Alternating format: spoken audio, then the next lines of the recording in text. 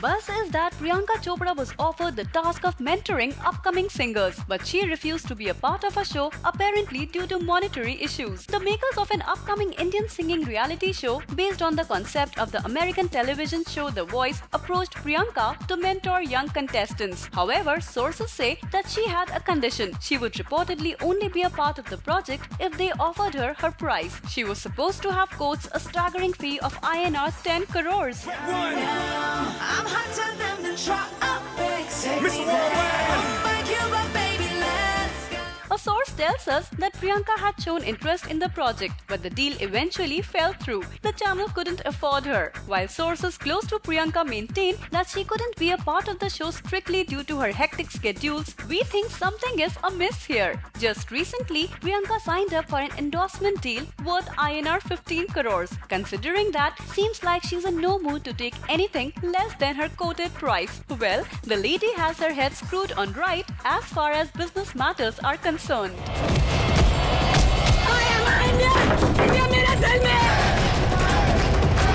Magnificent Mary.